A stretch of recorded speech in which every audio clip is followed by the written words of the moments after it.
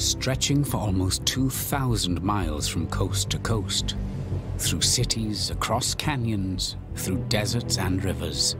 The US-Mexico border is as diverse as it is vast.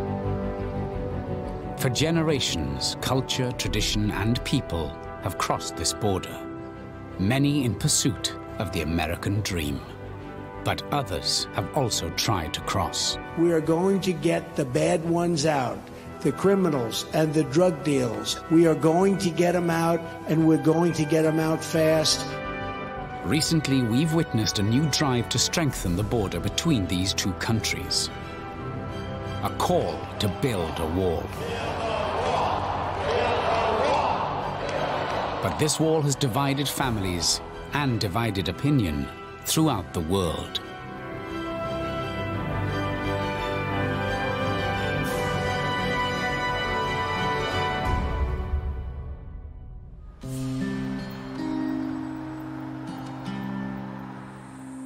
With over 350 million legal crossings every year, the US-Mexico border is the busiest land border on Earth. Over 750 miles of barrier already exist.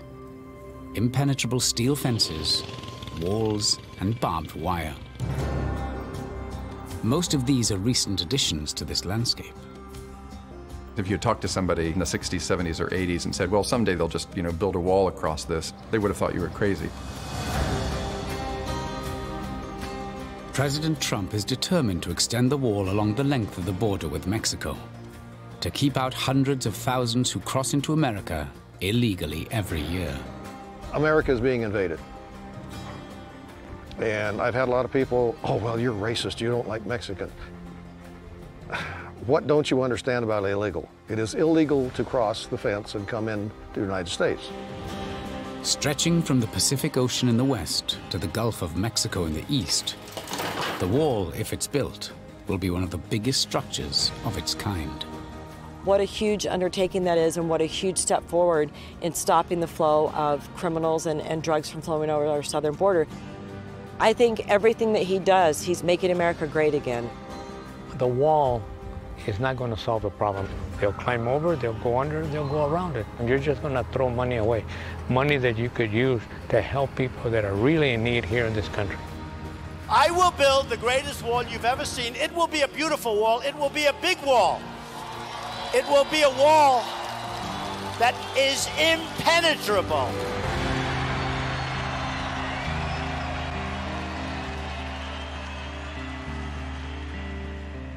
The border wall has had a real effect on the American psyche. It has created a climate of fear and anxiety among the American public. I'm very hurt at what's going on in America. And now we're trying to build walls. And that's just not the America I know. Some of the dangers that agents face on a day-to-day basis is bandits or smugglers assaulting them, fighting them physically, or throwing rocks, bottles, and of course walls have made a huge difference. The Trump administration has put an unprecedented emphasis on border enforcement, border militarization. Customs and Border Patrol is composed of 60,000 agents. 16,000 are stationed on the US-Mexico border. And it is the largest law enforcement agency in the US government at this time. We've been shot at. Some of my coworkers have been murdered patrolling the border. It's not easy and it's dangerous, but we do it proudly, and we're here to serve America.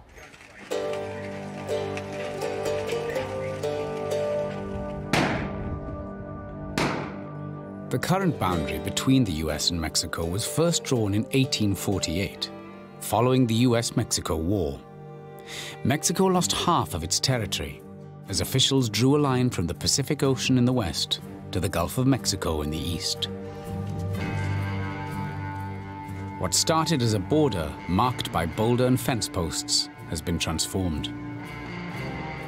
Over the last 30 years, it has changed beyond all recognition.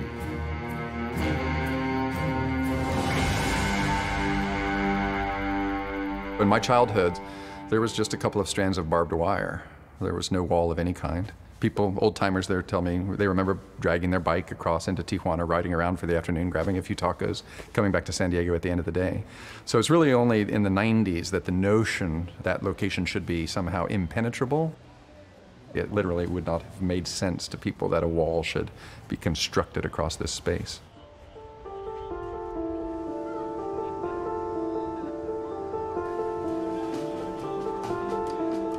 This beautiful beach in Tijuana is a place of pleasure and pain.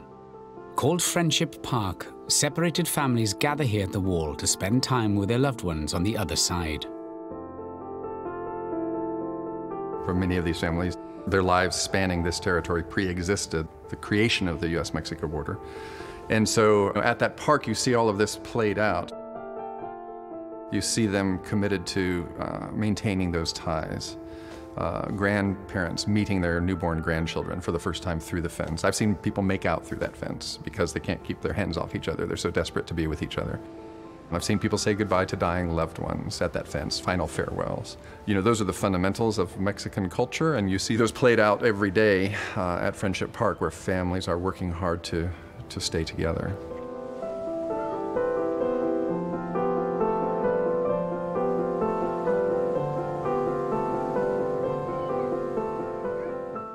Yo siempre, desde chico, siempre soñaba con tener una vida buena. A mi edad, lo que más uno siempre deseaba era unos tenis americanos. Entonces, yo siempre pensaba que la única manera de poder lograr algo así iba a ser yendo a donde estaba todo eso. Gaston Casares, like millions of others, followed his American dream and arrived in the US when he was 16. He followed in the footsteps of generations of Mexicans before him. Migrants without the necessary paperwork who crossed the border in search of work. ¿Cómo es que la gente se iba? Era más común cruzar ilegalmente que solicitar un permiso. Entonces, yo pensaba que solicitar un permiso era para gente de dinero y nunca hice nada por solicitar un permiso. Llegué sin papeles. Throughout the 20th century, you had southwestern farmers and other industries demanding that the Border Patrol step down, demanding that the Border Patrol not heavily enforce the U.S. immigration laws so that they could have cheap or easy access to cheap Mexican labor. A very different welcome awaits the migrants making the journey today. When Gaston arrived in 1986, he quickly found work and became one of the 11 million undocumented migrants in the US. He married fellow Mexican Aime, and together raised a family in San Diego. Teníamos ideas muy similares.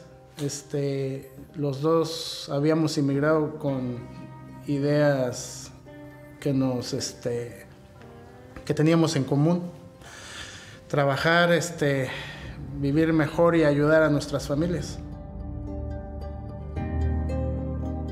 Yo no quería que me dieran, solamente que quería la oportunidad de estar donde podía trabajar y vivir dignamente.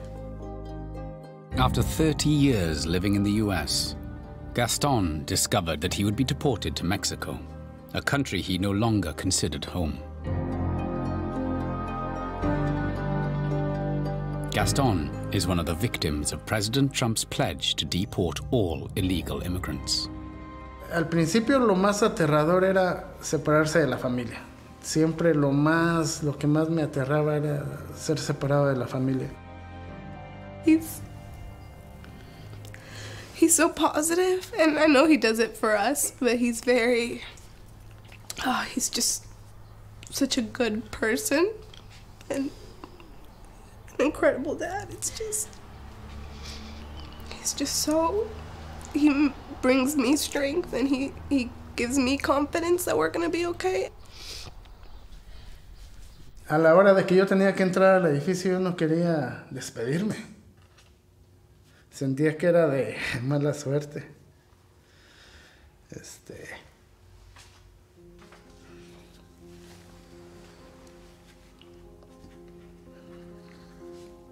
Pero ya Jaira no aguanto.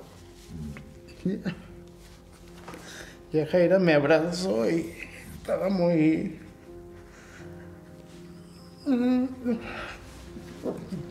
Yajaira siempre fue la más fuerte. Siempre. Más fuerte que mi esposa, que Iván, que yo. Siempre era ella la que estaba. Decía, todo va a estar bien, papá. Todo va a estar bien. Pero ese día no.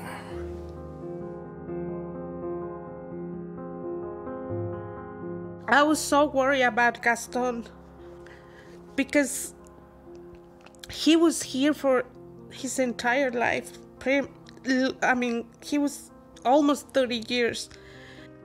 It's our country. We know the language, but we didn't live there for so many years. So I was so scared. I was so worried for him.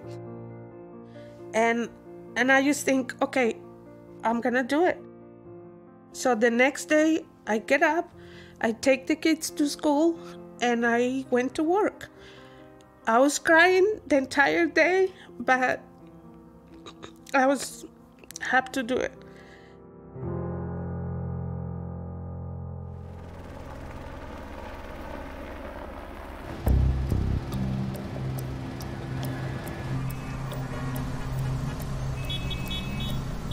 Separating Gaston in Tijuana and his family in San Diego is the San Isidro border crossing. It's the busiest border crossing in the world, with more than 50 million crossings between the two cities every year. We currently spend about $20 billion a year on border security. The amount of money that is spent on immigration law enforcement is actually larger than the amount of money that we spend on all of our policing and national security agencies combined. Since the terrorist attacks on 9/11, the US started to lock down their borders. Customs and Border Patrol agents here are always on the lookout for suspicious activity. They could hide narcotics in any part of the vehicle. Tires, gas tanks, dashes, quarter panels. Any space in the vehicle that they could stuff something in, they would do it. They could also build special compartments in vehicles to hide drugs or people. The border between San Diego and Tijuana sees the highest level of illegal activity. We really want you to have the appropriate documents. That's more efficient for you to travel. If you don't, you're probably going to end up getting referred for secondary inspection till we can validate that you are a U.S. citizen and that you actually deserve to be coming to the United States.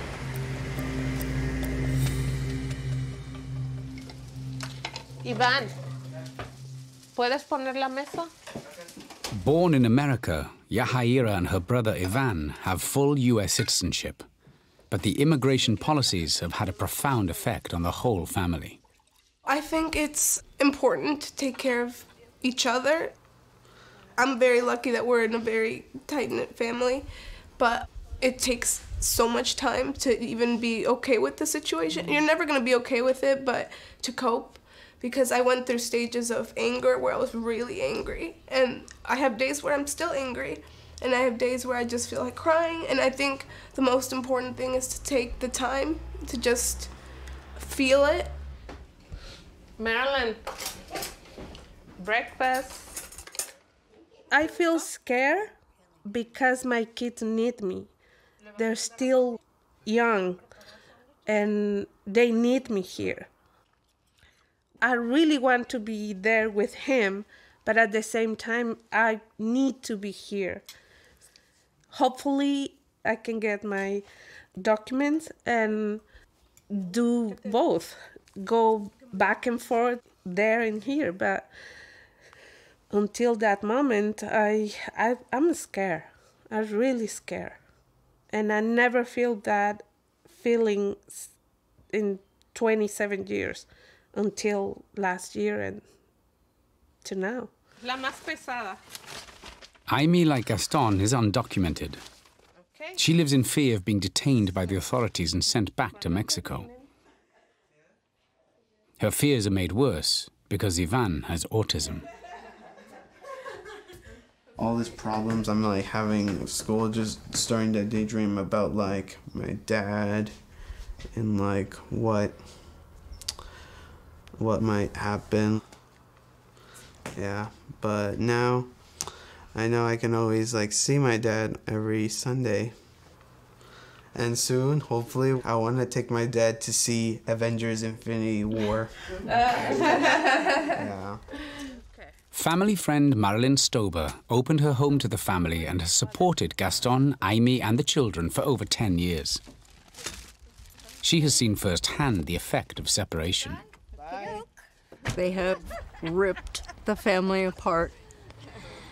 That's just crazy to me. We complain so much about fathers not being present, and then we have actually ripped the father, wage earner, out of this family. Yaida is 17 and wants to go to college. And for Ivan, who's a growing 15-year-old autistic boy, he needs his dad, just really desperately. Bye. Have fun. Gaston, he has never, ever done anything wrong, not even a parking ticket. And now Aimee is afraid of everything. It's really hard because she can be pulled from the family at any time, and then those kids would be, you know, alone, basically.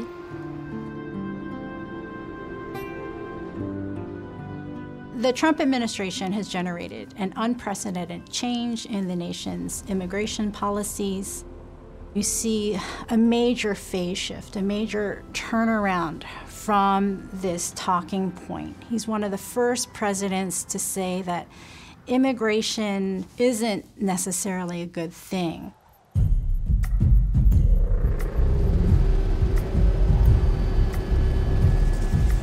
President Trump has highlighted the risk to the US posed by drug cartels, people smugglers, and criminals.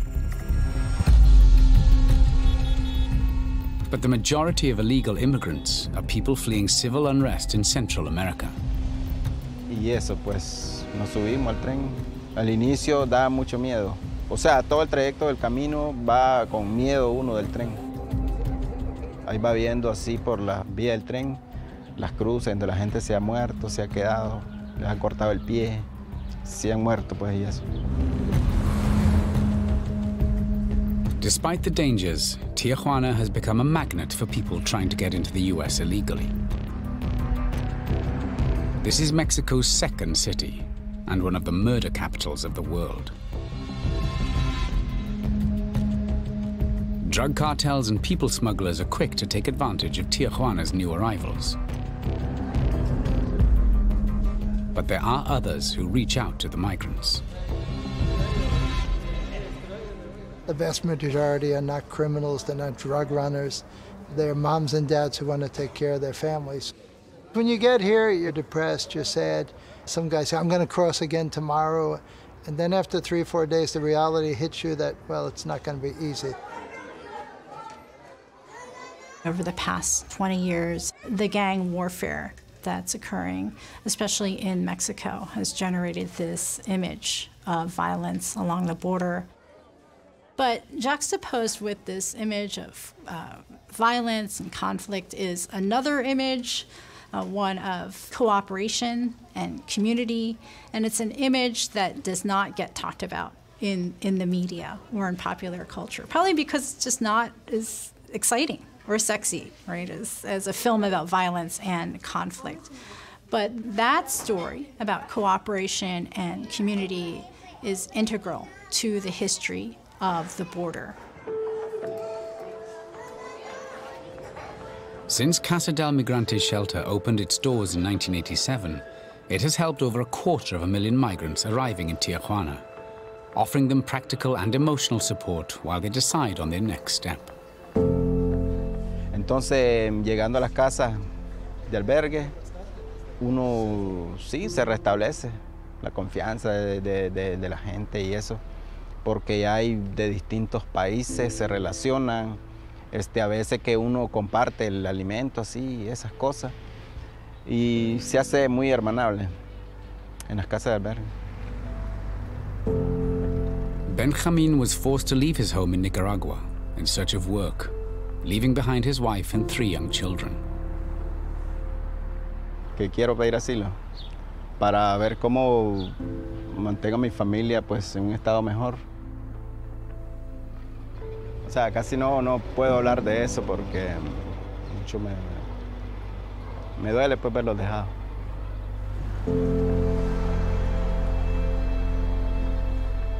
Comenté nada, solo que me fui a trabajar y eso.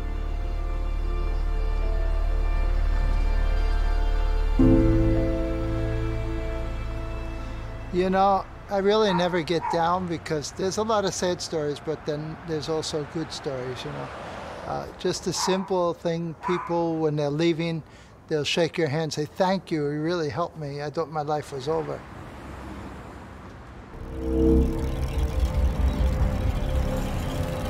Benjamin had come to Tijuana planning to cross illegally, but has decided it's too dangerous. Still determined to realize his American dream, he'll find another way.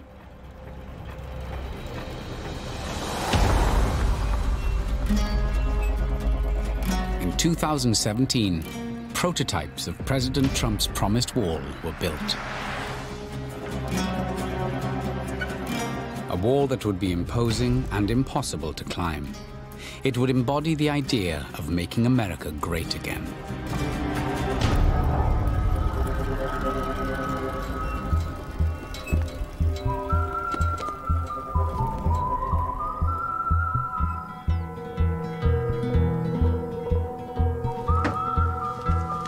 Southeast of San Diego, vigilante Bob Maupin is getting ready to patrol his backyard for migrants entering the U.S. illegally. Okay, we're ready to roll.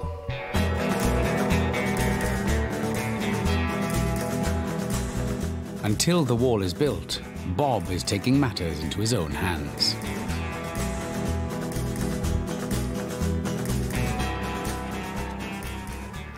Up along that ridge, on top of those rocks, that's where the cartel spotters are.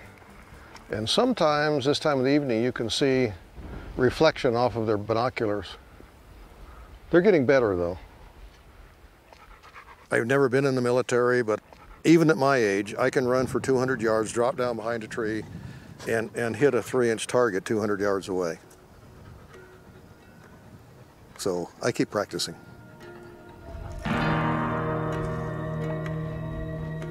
Bob has built his own 2-mile-long, 10-foot-tall fence next to the border wall for extra protection. I built this fence to slow them down. It's not going to stop anybody, but the more you slow them down, the easier they are to catch. And every once in a while, we find clothing in the razor wire. The last thing that I found was a backpack. It's what's left of it is in the yard. The dogs play with it, and they've taken everything out of it and pretty much torn it up. But those are things that, you know, my dogs play with. The first attempt to stop illegal immigration near the San Diego-Tijuana border was introduced in 1994. Operation Gatekeeper meant tougher security at border crossings. So migrants looked for more remote stretches for opportunities to cross. Bob saw a sharp increase in migrants roaming his lands. That is when we used to pick up anywhere from 30 to over 100 a night coming up through these trees. I consider it my job to stop anybody coming across the property. If I encounter armed people, I will take them on.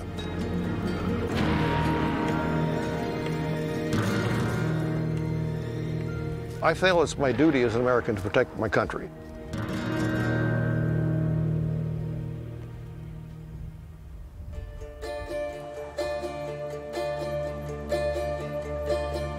A wall already exists along almost 750 miles of the US-Mexico border.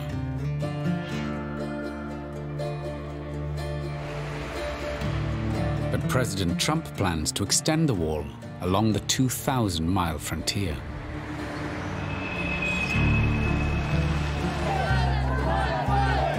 The announcement provoked strong emotions on both sides.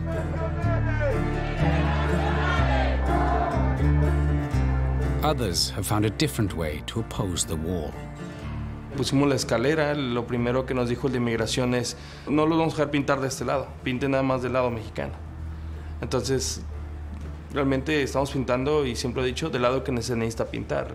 El muro es de Estados Unidos, en México no ocupamos ese muro, entonces es el lado que queríamos quitarlo. Renowned artist Enrique Chu has embarked on an ambitious bi-communal project to create the largest mural in the world. Unir el corazón de la frontera de las dos naciones en este proyecto. Nosotros lo estamos usando como un lienzo más, como una forma de expresarnos. Para mí, este proyecto representa la forma de vivir en la frontera. Para llegar a ser un artista internacional y haber trascendido fronteras, es algo súper bonito para mí. Enrique significa una parte muy importante en lo que es nuestra comunidad cultural. He also has a personal connection with this border. Y que lo puedo decir por experiencia, a los 8 años cruzamos por el cerro con mi mamá. Entonces, claro que sé lo que siente cruzar legal e ilegalmente por Estados Unidos. Y a la fecha trato de mantener ese sueño, esa idea como una anécdota más para seguir pintando. Por eso hago esas cosas en la frontera. No puedo parar, tengo una emoción cada mañana de poderme levantar y continuar haciendo un proyecto. Porque mi idea es lograr que el arte, o con el arte, poder cambiar el mundo.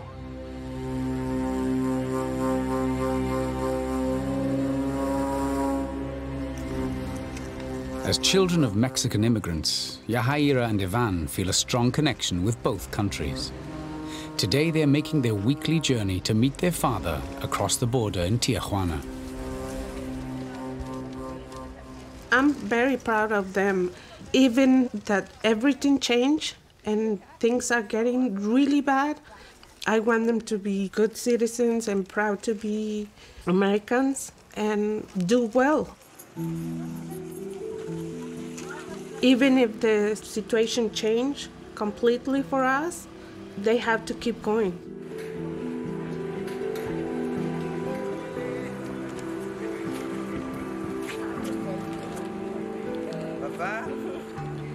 Se nos olvida todo lo negativo. Todo se vuelve felicidad en ese momento.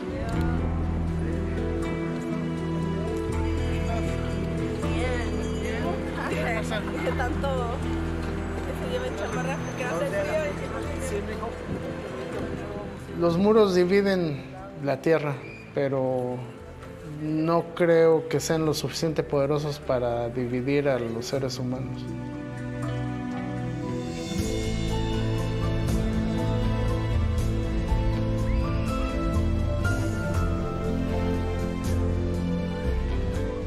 So that's Border Patrol, so they're looking for footprints or anything to track people down. So, yeah, they look through the beach, there are people standing there.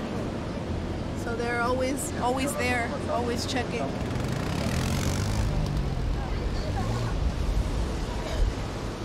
This is the area where I crossed my first time when I was 16 years old. Till now, I don't know how to swim still. Yeah, he doesn't know how to swim. I was trying to teach him how to swim. And yeah, this is exactly where I crossed my first time. When Gaston crossed, there was no ocean wall on this beach. The first fences went up here in 1994, and since then have continued to be reinforced. Nowadays, under 24-hour surveillance, the border control agents watch every move. It's so insane to me that it's right there, that my home is right there. I was raised over there because I have a piece of paper I can come back and forth, and the piece of paper is what separates my parents. I want to make sure that all of their sacrifices were for something, and do whatever I can to bring our stories out there and to help my community, because I think For a long time, my parents have been labeled so many different horrible things that I hope to erase by contributing.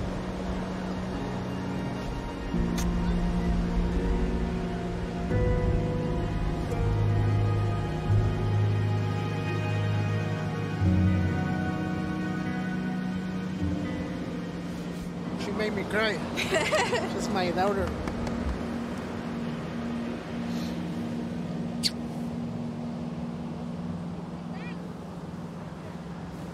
Mi abogada.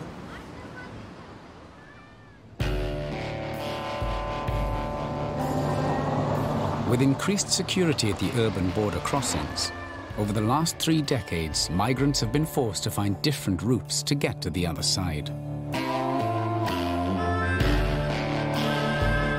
East of San Diego along the border is Arizona. More than half of America's existing border barriers stand along Arizona's vast desert boundary with Sonora, Mexico. This hostile environment is the front line of America's war on drugs and a common route for drug and human traffickers.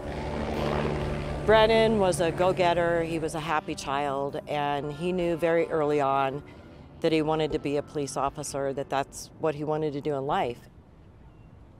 It was Mother's Day the day before, and so he had spent most of the day with me and went on duty. He had a call, so he left, and he said, "I'll be back for dessert." Brandon Mendoza was a promising young officer with the Mesa Police Department in Phoenix, Arizona. In May 2014, his mother's world changed forever. At 2:45 in the morning, I was woke up from a phone call from a fellow police officer, and it was the Mesa Police Department, and they took me down to the hospital, and about a half hour after I got there, he passed away in surgery. His injuries were just so bad. It was a huge loss, you know, that he was gone, and it was a difficult time of my life. Brandon Mendoza had just finished his shift when he was killed in a head-on road collision with an illegal immigrant who had 3 times the legal limit of alcohol in his blood and was high on meth. I am not against people coming to our country, and I understand their lives and why they would be pushed to come here illegally to get to a better life. I understand that. My fight is against the illegal alien criminals and the people who repeatedly come over our border, committing crimes against Americans, killing them, raping them, the drug mules that come over our border and bring drugs into this country. This is where I feel that our country has failed us as American citizens. Mary Ann has set up a campaign group with other families who have lost loved ones to illegal immigrants. One of their biggest supporters is President Trump. President Trump's message resonates with the American people because he's not politically correct. He says it like it is. He's a breath of fresh air because I think everything that he does, he's making sure that Americans are first, making America great again. Unfortunately, I think the Trump administration continues to depict the border and undocumented and legal Mexican immigrants as a threat. And as a result of that, it has created a climate of fear and anxiety among the American public. And I do think that the Trump administration is using this language about the wall and border enforcement to galvanize support. I was invited to the inauguration, and I was invited when he spoke at Department of Homeland Security and signed the executive orders for the wall. A physical barrier is going to stop repeat criminals from coming back over the border. It's going to stop the drug flow, the human trafficking, all of these types of things. A recent study showed that the violence that's occurring in Mexico doesn't spill over into the United States. All of the border cities, right, from California to Texas, on the U.S. side, they are some of the safest cities in the nation. They don't end up on this annual list of America's 60 most dangerous cities. A lot of the murders in the United States are committed by U.S. citizens, and this 2017 study also found that a border wall wouldn't necessarily help. My personal view on the wall is that walls don't work. Janet Napolitano has famously said, "Show me a 50-foot wall and I'll show you a 51-foot ladder." If any of these politicians trying to stop it from happening was affected by illegal alien crime as I was, if any one of their children had been killed by an illegal criminal, they would be singing a completely different tune, and they would be wanting exactly what I'm wanting.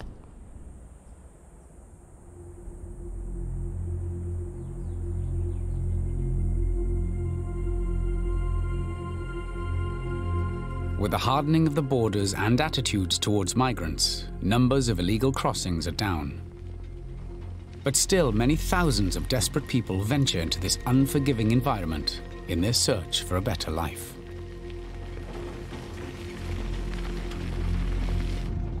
The volunteers of Humane Borders maintain a network of water stations in the Sonoran Desert on routes used by migrants. 320. Okay. Cheers. Tastes fine to me. This is a treacherous journey. Your chances of making it are not good. You could be picked up, you could die. What that tells me is how desperate these folks are, that they're willing to take those chances to get up here. You come out here and you can actually help someone, survive, because thousands of people have died out here. El 17 de agosto de 2013, él había cruzado el desierto. Pues nunca pensé que mi hijo, que nunca lo crucé por peligros, él fuera a meterse a un lugar así. After his marriage broke down, Camarina's son Marco left Mexico in an attempt to join his mother in the U.S. Estaba en el desierto con dos muchachos. Entonces ya de ahí yo me preocupé demasiado, ¿no?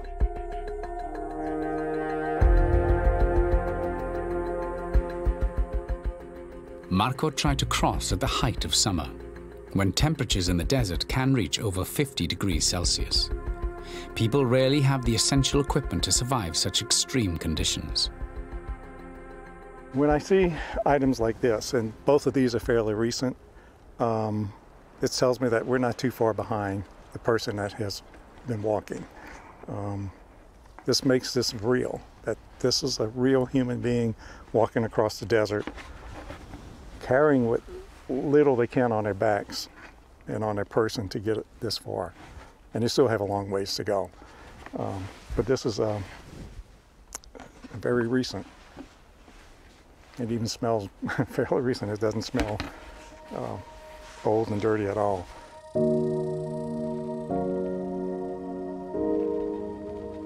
For me, it makes it a real human journey. They're not a subspecies. They're not an animal. These are humans. Humane Borders are showing compassion, but not everybody supports their mission. We did put locks on the barrels about a year and a half ago because people were pouring turpentine and gasoline into the water.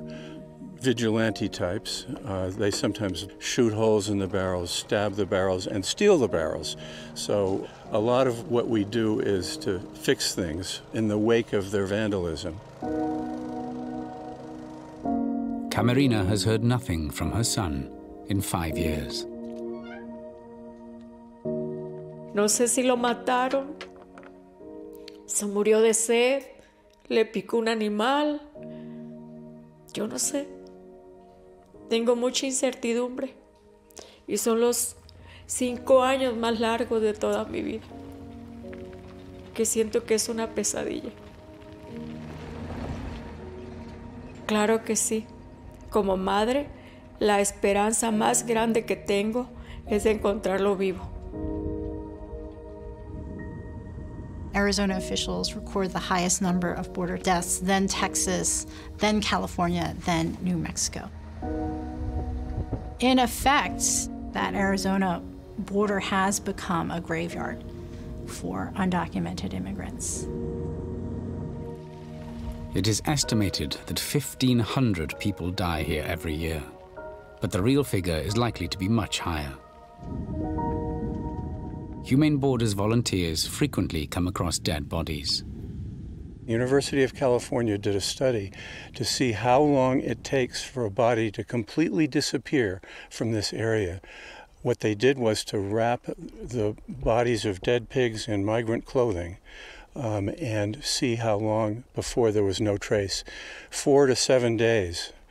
So when you think about that, most of the activists that I've talked to here about this issue think that the actual number of deaths is as much as 10 times as that's actually reported.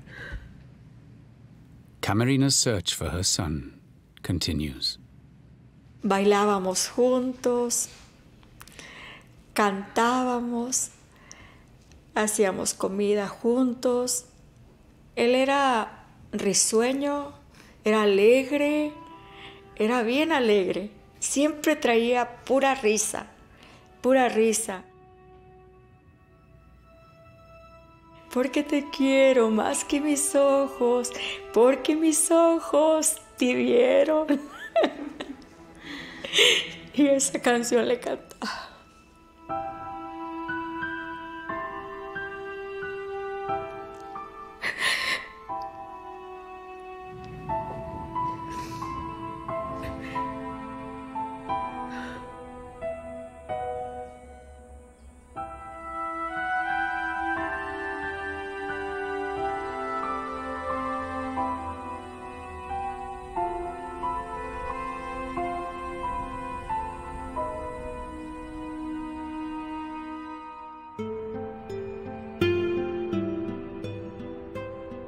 My main responsibility are the rural areas here in Santa Cruz County. We have about 1,200 square miles and 50 miles of border with Mexico.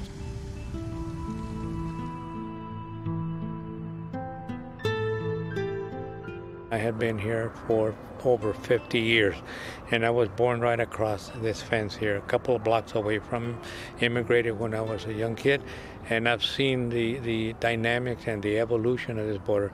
As I was growing up, people would freely come back and forth, okay? There were no restrictions, the wall's always been there, the fence has been there, but it was symbolic. It just told you this is where you're at.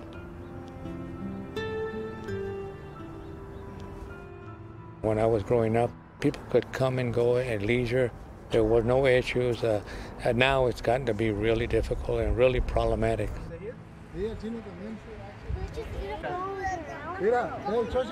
Jorge Lopez travels 3 hours every month to see his family through the fence. With a permit to work in the U.S., he won't risk going home to Mexico for fear of not being allowed back into the U.S. There's a lot of feelings, a lot of emotions, because being without my brothers, being without my dad, the fact that I can't be around them every single day. I haven't hugged my dad, and it's 8 years that I haven't hugged my brothers, and it's hard. It's really hard.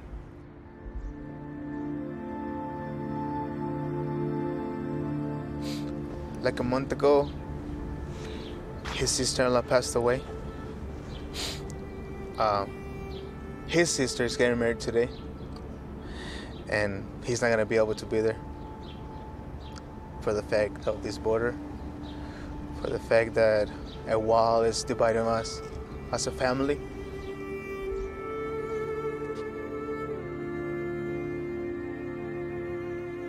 Nomás este pedacito de alambre nos separa para podernos dar un abrazo, estas barras. No podemos.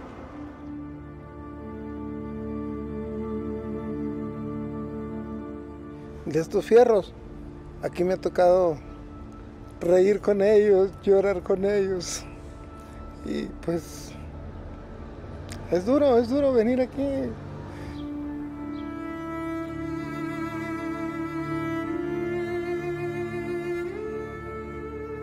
it hurts, because it's not what I want. It's not what I came over here, and just to feel my dad's fingertips, it's hard. I think it's the worst kind of scenario that you can probably present when you can't have families be together, be able to embrace and socialize, and have a wall or a fence that divides them. It just doesn't seem like the humane way to deal with families. It's just a border. Hopes and dreams that are bigger than just a wall dividing two lands.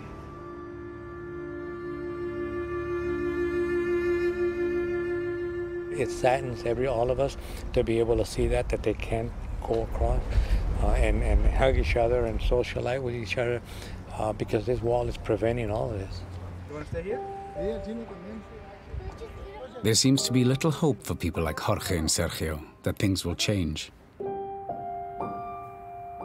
For the millions of people who live in the shadow of this wall, they face an uncertain, divisive time.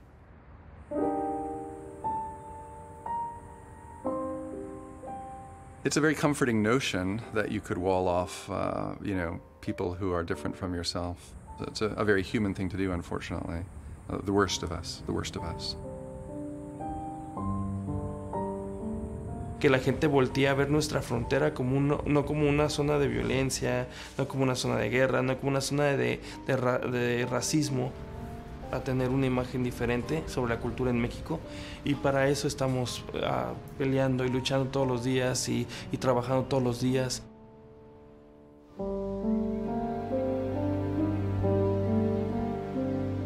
We up to now have not had the means to communicate our sides of the story, and I think my generation specifically, because we're kids of immigrants and we have all the rights of an American citizen, we are not going to tell our stories for what they really are.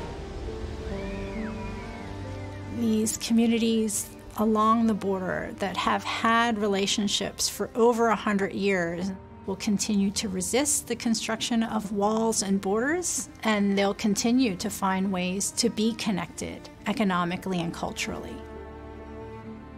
They're good people. Let's not dehumanize them. Let's not say that they're marginal or anything like that. They're human beings. They have feelings, they have ambitions, they have goals, just like everybody else. People are staying here because this is the greatest country in the world. They're in a free country and they have opportunity here. And that's the only thing these people want, an opportunity.